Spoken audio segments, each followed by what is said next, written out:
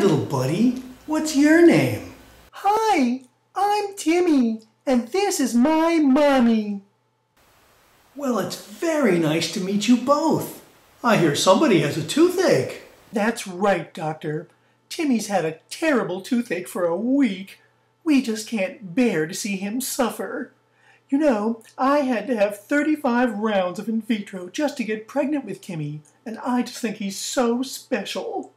Aw, Timmy, I'm going to help you feel better.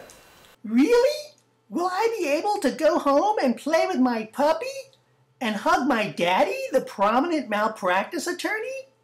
You sure will. All I have to do is give you a little shot of this special medicine, and that toothache will be all gone. Oh, goody! Thank you so much! What kind of medicine is this, Doctor? It's safe, isn't it? Oh, it's a medicine called Bupivicaine, and it's very safe, as long as you don't give it intravenously. I trust you with my sweet angel, Doctor. And I trust you to make me all better. Aw, that's great. Okay, Timmy, here we go. Be a brave boy for me and stay still. It'll only hurt for a second. Ow! Oh, I don't feel so good.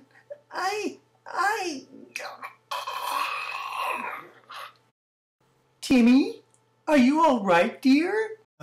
Timmy? I want to live!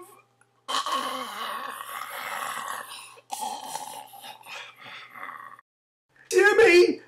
Oh my God! You've killed him! Timmy! Timmy! Oh.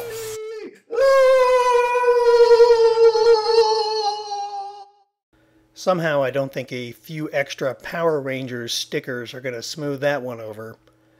Bupivicaine is a great long-acting local anesthetic, which makes it ideal for nerve blocks and dental blocks and trigger point injections where you need pain control for a long time. The problem is that if you give Bupivicaine intravenously, it's incredibly cardiotoxic and kills people.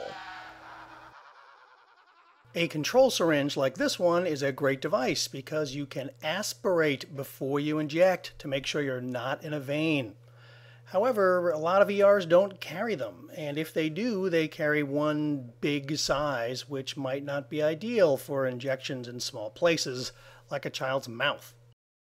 To make your own control syringe, get it all set up, whatever syringe size you're going to use, fill it up with your local anesthetic, put your glove on, and when you're ready to go, take a steri strip or a piece of tape and tape one end of it to one side of the syringe plunger, go over and around your thumb, and then tape the other end of the steri strip or the tape to the other side of the plunger like this.